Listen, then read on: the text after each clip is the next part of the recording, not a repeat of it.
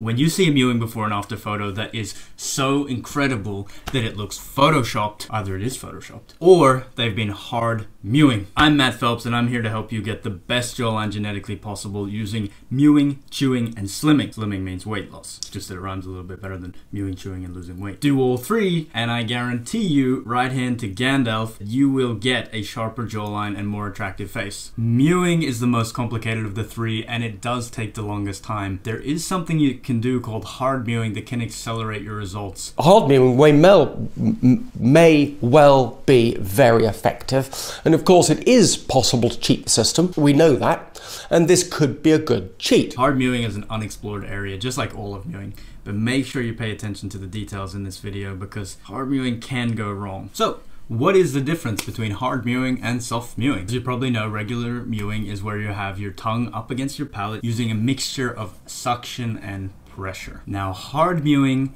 is when you start to use more pressure. Press your tongue up against the palate with more force and pressure than seems natural. And as we know from regular mewing, the tongue sweep swallow puts a huge amount of pressure up against the palate, and in hard mewing, we try to do that a little bit more frequently. It kind of happens naturally because hard mewing probably produces more saliva anyway. How do you do hard mewing? It's really simple, but it's basically this. If you have the correct mewing tongue posture, then you use more force and press your tongue up against the palate. There's nothing too magical about it, but the problem is no one actually does it correctly. It's the same with the regular mewing tongue posture. People aren't doing that correctly, so then they can't hard mew correctly. If you're a mewing beginner, go back and watch this video and keep at that for another 4 to 8 weeks before you even think about doing hard mewing. You need to make sure all the other steps are being done perfectly with good back posture and your tongue up against the palate, including the back of the tongue, in a nice symmetrical fashion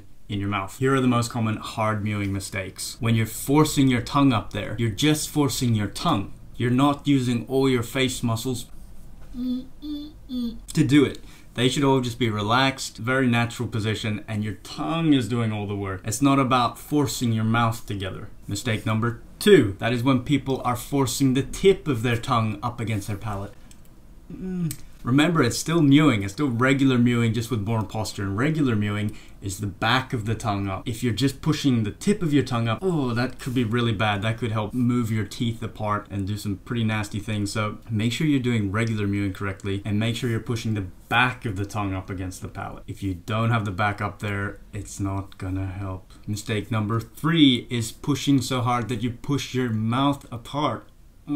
Remember, it's still mewing, so you have to have your mouth together, your teeth pretty close, and your tongue pressing up against the palate, but not pushing your mouth apart. Make sure your teeth are still almost closed or closed. Mistake number 4, some people do the opposite, where they're pushing their teeth down together, like they're biting down really hard and clamping their mouth together and pushing their tongue up there at the same time. I'm sorry to repeat, but it's the pressure of the tongue up against the palate that you want. Now, who should do hard mewing? Hard mewing carries some serious risks. It could make your face asymmetrical, where one side is bigger than the other, turned in one direction. If you're pressing more on one side and you're forcing it unnaturally, just by applying more force, your technique is going to break down. If you're pressing too hard with the tip of your tongue and not the back of your tongue, that can make your front teeth spread further apart. But if you have been mewing for a few months, 2, 3, 4, 5, 6 months, and you are sure that you have the correct mewing tongue posture, that you are getting the back of your tongue up against the palate, that you're very comfortable with it, and you're able to do it throughout most of the day, then you are the perfect person to try hard mewing.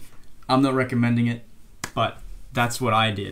It took me months to be able to get the right posture, and when I could, and I was sure I could, and it was comfortable for me, that's when I started to do hard mewing. But if you're a mewing beginner, you've spent your whole life doing one thing, breathing a certain way with a certain tongue posture, and now you're trying to change it with mewing, and then you're really gonna change it with hard mewing. Are you really gonna put that much pressure on your body and yourself without even knowing if this is gonna pay off? Don't recommend hard mewing to anyone that hasn't been mewing for at least 3 to 6 months. That's because it takes a long time to get the correct mewing tongue posture, and you need that in order to hard mew without messing up your face. But now I've given you the tools to try it out if you're ready. Okay, Matt, but how do I know if I have the correct mewing tongue posture? Well, that's why I made this video. So click on that and I'll show you.